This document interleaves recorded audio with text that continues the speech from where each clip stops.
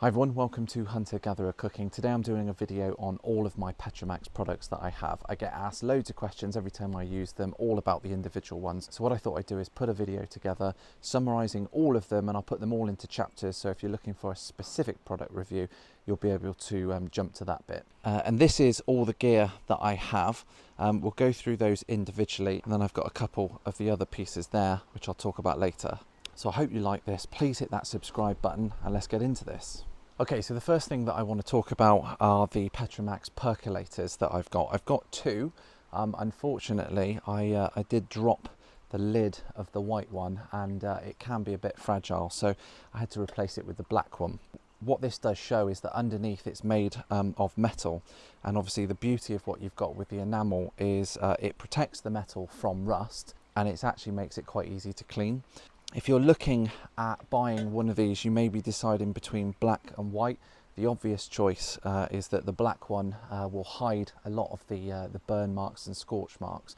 But as you can see, the white one still stays or will clean up really, really well. It doesn't take a lot to bring it back to white once you've sort of had it on the fire and things. The cups are really, really light, so they're really handy to take out with me on a bit of a wild cook. So let me show you how the percolator works. What you've got is a lid, and then the coffee system. So that effectively is just now an empty jug, and in here you have a lid, and your coffee goes on there. That comes apart. So your coffee granules go in there. They say a sort of a mid-sized grind to it, so not too coarse, not too, what's the opposite of coarse? Small? Anyway. So that fits on top of there, and your coffee goes into there. So you grind your coffee, that goes into there, and the lid just sits up on top like that. You then fill your water up. I tend to fill it up so that I can see it to about there, and then that lowers into there.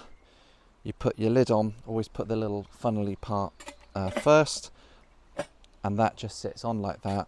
If we had a fire here, that would just sit on top of it or next to it, and when this starts to bubble, what happens is the water comes up through the spout, it bubbles up over the top here, over the coffee, and then obviously goes into the actual jug itself. And if you have a little look on the bottom, that's where all the water will drip through the coffee and percolates into the jug. I think they're an amazing bit of kit. They're well worth the money. They're about 47-ish pounds on Amazon. The cups are about 13 or so. I'll put the link in the description below, but any questions, let me know. Okay, next is the Petromax waffle maker, and this is a whole load of fun. It's not the easiest thing to master, but once you kind of know what you're doing, you're okay. So in a nutshell, it's very heavy. This is all cast iron. You've got your handles at that end, and up here you've got a little hook which just undoes the actual unit itself. Inside, what you then have are the waffle irons as such, and these literally just unhook. So you can hook and unhook them together. Now, to best use these, you need to oil the hell out of them and effectively pour your batter in, seal it back up. Oh, there we go. Seal it back up, and then this hook just gives it a little bit of pressure to keep that closed.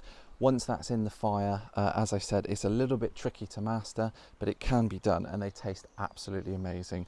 So it's about £43 on Amazon. If you look after this well, again, it will last for life. Okay, the next thing that I want to talk about is the Petromax cooking stand, which I actually got recently. It's obviously all metal, it's all branded up for Petromax, and effectively it's as simple as this. That opens out like that. There's another bar that comes out like that. You put that on the floor, and what you've got there now is a cooking platform. You can have your coals under here, you can put your pan, your skillet, whatever it is that you're using on top, or maybe a grill, and it's going to be away from that fire, so you've got a little bit of control about how much heat you're actually getting straight through to your pan and your food. It's just such a simple bit of kit. It's fairly light as well, which I like. It's about £24 on Amazon. It's been absolutely amazing to use out in the woods and things, so again, it's a really good bit of kit, and the fact that it sort of folds down nicely means it can easily slip into a bag or something like that.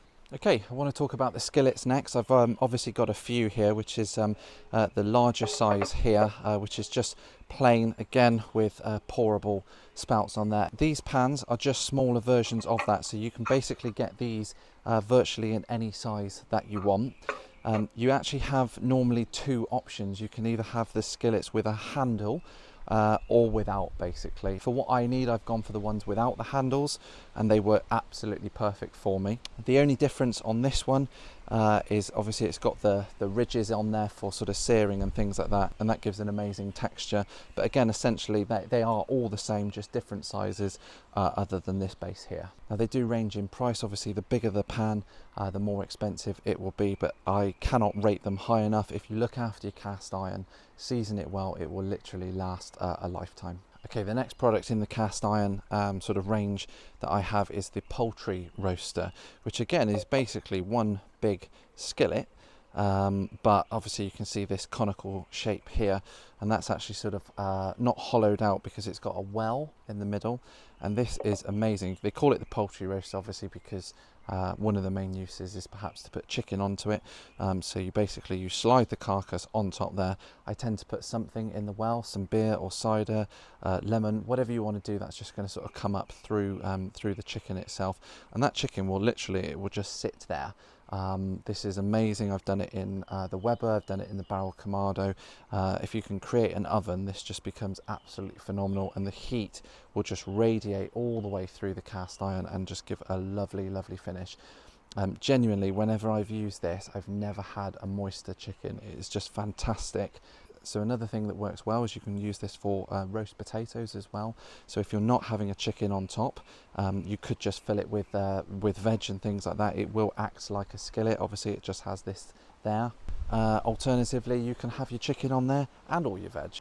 It's great for serving things up as well. If you want to put a bit of a show on, you can put all your meat and things like that around the edge, and that will look great.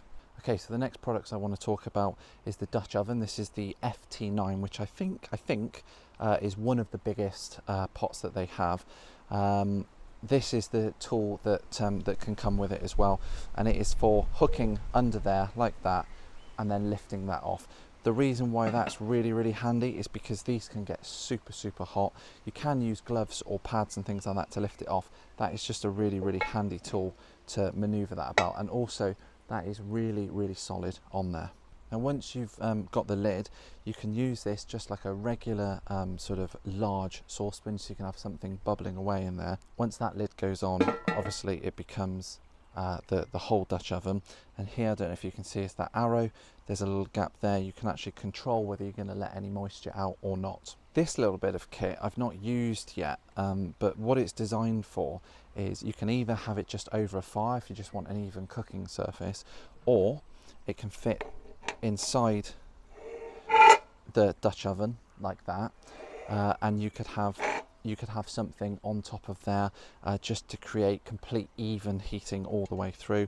That could be good for breads and things like that. Again, I've not used it yet, but that is going to come in really, really handy. Again, it's all made from cast iron, same as the skillets. Actually, one more thing that I should have said is the lid actually is a piece of equipment in itself. So first of all, if you were using it to bake bread or something like that, you could actually put your coals on top, so you can have fuel underneath and on top, and that will create the whole oven. These little legs will actually help keep some of those coals in place, but actually if you flip it, you will see that the legs then literally become legs, and what you've got then is another pan for cooking whatever it is that you're going to do. You could easily do a little sort of one pan full English in there if needed to, but again that becomes a pan part of the bowl itself. Okay, so two more products that I want to talk about are the gloves that I use all the time. Unfortunately, you can see that they are very worn by me. The reason why I want to talk about these is because they are really an essential bit of my kit. I burn my fingers all the time, and these are some of the best gloves that I've had. They're made of leather. Inside is a bit more of a cottony sort of fabric, but what I like is the fact that even though, I mean, I've got big hands, when you slide that in, it does come all the way up there, which is really, really handy when you're sort of moving around some really high heat. So these gloves are an absolute godsend. I think this is also important to mention as well. It's the care conditioner for the cast iron skillets as well. This is their own sort of brand product which you can use to keep that cast iron in top condition. Okay, so I've got a few things left to show you now. One of them is the hanging fire bowl, and this is it. So it is simply a bit of very well manufactured and engineered metal, 3 legs. These legs will extend. I've pretty much put them on sort of full extension so you can see that. And then at this point you've got a few options on what you can do with this. So I've got what's called the fire bowl, and that just hangs over the fire like that, and then you've basically got an entire cooking surface to use there. Obviously with the chain you can have that at different heights. You can also get a basket for that as well if you want to get the raw flames to the food as well. Now believe it or not, that actually cleans up pretty well. Again, you need to season it, and I use plenty of sort of oils and fats to keep the meat from sticking, but it just works brilliantly. Now what I also have, and again not used it, is I have one of these, which is basically it's to remove the heavy structure of the tripod. Now if you imagine if you're out in the wilderness, you can take this bit of metal and you can find some tree branches that are obviously that thick. So if you imagine these are the branches that you've foraged or whatever, that goes in there, that effectively becomes the top of this, and what you can then do is use the chain in exactly the same way as over here with the hook, etc., and you can hang your fire bowl, hang your basket, whatever you're going to do basically. It's just a great way of replacing that metal with something that easily could fit in a pocket or a bag. Obviously that's a lot lighter than carrying that whole structure around, but you may not have the branches, the desire, whatever, to use that, so whichever one's best for you, you've got that choice. Now lastly, the fire bridge. I'm really excited about this one because it only arrived recently. I haven't actually used it yet. I've just put it together today to make this video, and it is phenomenal. And this is it. It looks a little bit like a child's swing, but what I didn't appreciate when I sort of ordered this is that there are no screws in this whatsoever. There's nothing to put together to screw. There's no DIY. It's sort of, well, it is flat pack, but it's not flat pack involving screwdrivers and Allen keys and things like that. So this basically, this hooks around here, goes through there, and as you can see, that is really solid. Each piece is really heavy duty metal. It's about 16 kilos I think in total, but you can hang 70 kilos of meat on here. It is really solid. I'm over 70 kilos, so I'm not going to do any chin-ups on there. But again, it comes with the basket for your meat. Your fire obviously can go anywhere from here to here. I think that's 1.2 meters wide, and your meat can sit on there. And as I've already had, because I put some posts up on Instagram about this, this is a meat swing. So never would you have your meat swinging like that, but if you want to have some fun, why not? And those are all the products that I have from Petromax.